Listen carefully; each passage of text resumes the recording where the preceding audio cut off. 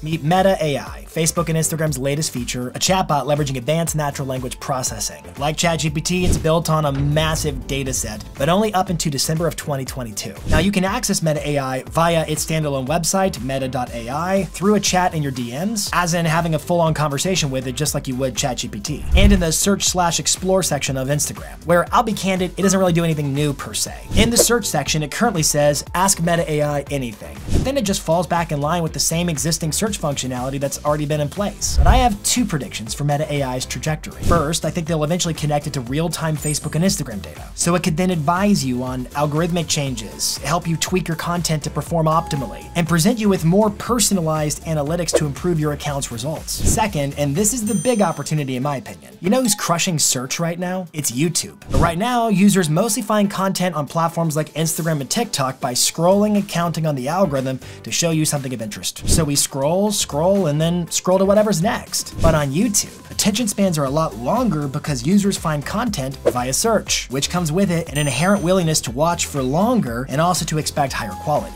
If and when Meta AI sinks its teeth into Instagram search, it could be a platform paradigm shift. What do you think?